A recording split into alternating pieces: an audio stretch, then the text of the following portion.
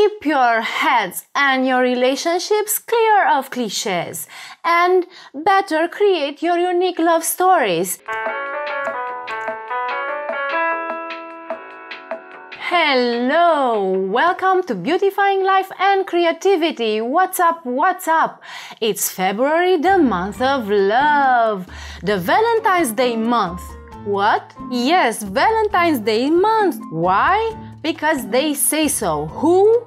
They. Well, they. In the video today, we're talking about romantic cliches. Those cliches about love and relationships that rule our minds and we meet since childhood and in teenage years. Instead of being useful and giving us wise guidance, well, they ruin relationships in most of the cases. Only creativity and uniqueness can really be helpful. There are so many cliches of this type. You couldn't even imagine. If we are not very well aware of them, they might trick us and they might rule our mind. So here they are, the most frequent ones in a random order. The first cliche is exactly the fact that February is the month of love. We would rather say that the entire year must be the year for love and every day. Then we have the following. If he or she doesn't entertain me anymore, well, they're out. Right? Because our lovers are some buffoons or entertainers, and if they break the contract, bye-bye. Well, no. If you want a buffoon, buy one. But if you want a lover, then beside the good times, there will be hard times and misunderstandings and a lot of transformation. There's a pretty one. Absence will make the other want you more. What? Yeah, because everybody knows that we all in secret dream of our ideal life partner to be the invisible man or the invisible woman. No, people that really love each other do not want distance. This is something that happens if it cannot be prevented. Strong relationships are built on presence. If they really love us, they must accept everything we are and do. Well, no. If you don't take the other one into account, then there's no relationship there. And this leads me to the following cliche, which says like that. If they really love us, well, they will do everything for us. Haha, no, no, no. Truly, cooperation and friendship is essential in a relationship. But for your very dirty, dirty work, you still have to hire a professional killer. If they look at me and smile and seem attracted, they must be so in love with me. OMG! This is not a cliche just for adolescents, for all ages. I would rather say that adolescents are more intuitive and do not fall for this. We should all check better in the dictionary or in the real life. Love and attraction are not synonymous. Then we have the cliche called Beauty and the Beast. Classical bad boy, nice girl, bitchy woman, nice guy, right? Because everybody wants to live a lifetime with a terrorist or with a bully. Well, if you believe that, then go watch Beauty and the Beast until the end. You'll see the Beast transforms into beauty that he was all along. And this leads me to another cliche, which says that movies and bestsellers know best what is romantic. Sure, do what a fictional character does and you will have a beautiful romantic relationship, right? A fictional one.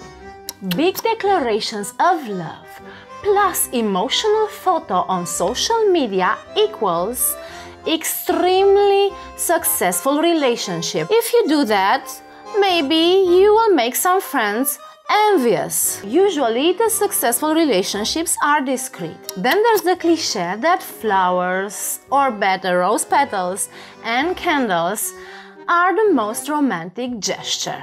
Well, sure, they are romantic, but so many people do it. And I think it could become even more romantic if you burn your entire bedroom to the ground, isn't it? You would better spend some time to really discover what your partner really loves.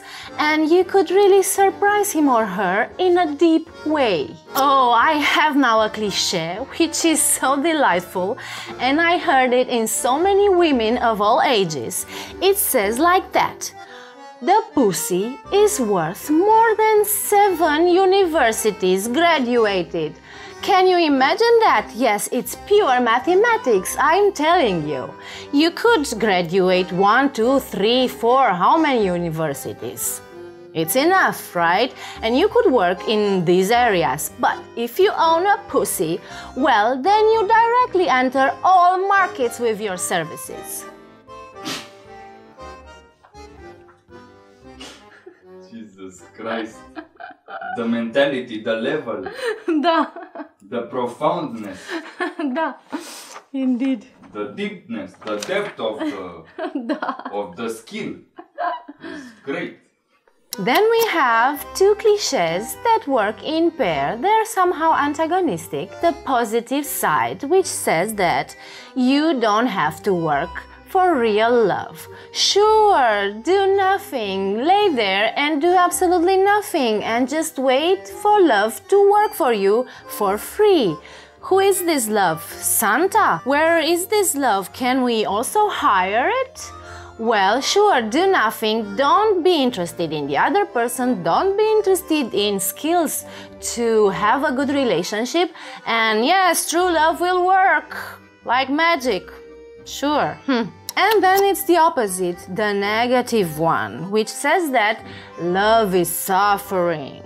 If you don't suffer, then it's not true love. Blame love for all this harmony and misunderstandings and for your incapacity to focus on the other person. Blame it and it will end up so well. No, these issues are natural and they're meant for you to pay attention, and they can be all addressed for a better relationship. Love is not suffering. I don't need a person. My pet can give me all the love and joy I need. Who are we fooling? A pet is wonderful, is lovely, it's a lot of love there, but it's not the same kind of love. And if you already are thinking like that, then you should stop lying to yourself. This means that you truly need a person and you're just trying to fill that gap with a pet. There is a somehow similar cliche to the previous one, which says that if I am an independent and strong person, I don't need somebody to complete me. Totally agreed. If you are this strong, independent person, you don't need a compliment. You need a partner. And you should better understand that this is just a defensive position. A bit of jealousy will make the other pay you more attention. No, a bit of love or more love and understanding and cooperation will make the other pay you more attention and will be the foundation for a good relationship, right? I don't know why we all have these cliches when we terrorize the other. Don't you see a pattern? We also have the lady and the Trump cliche, also known as the opposites attract. Well, this in reality rarely works, because if people do not have same interests and are not synchronized in their activities, well, then at least one will make too many sacrifices, and if only one makes sacrifices continuously, the relationship won't work too much. Put the other to the test to see if it fits. Yes, sure, download right now all the applications for lovers. Put them through hell and test them like nothing else, because you don't want an unprofessional or untrained lover next to you, don't you? There's the high school sweethearts cliche. Meet in high school and live a lifelong of love and happiness. Well, keep dreaming, or better, no, don't dream like that.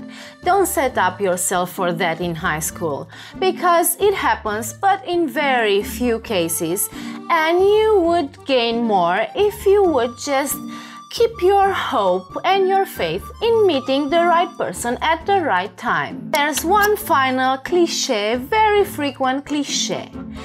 If a lot of people turn their heads for you on the streets or in different places, then you must be very successful in love.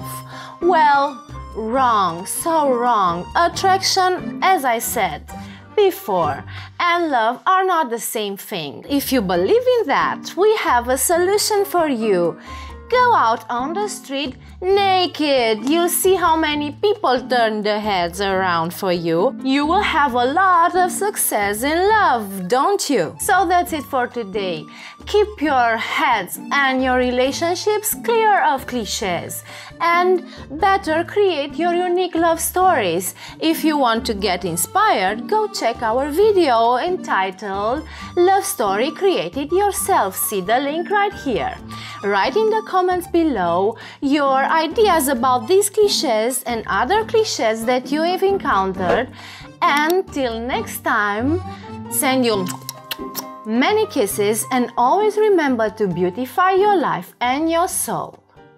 Bye.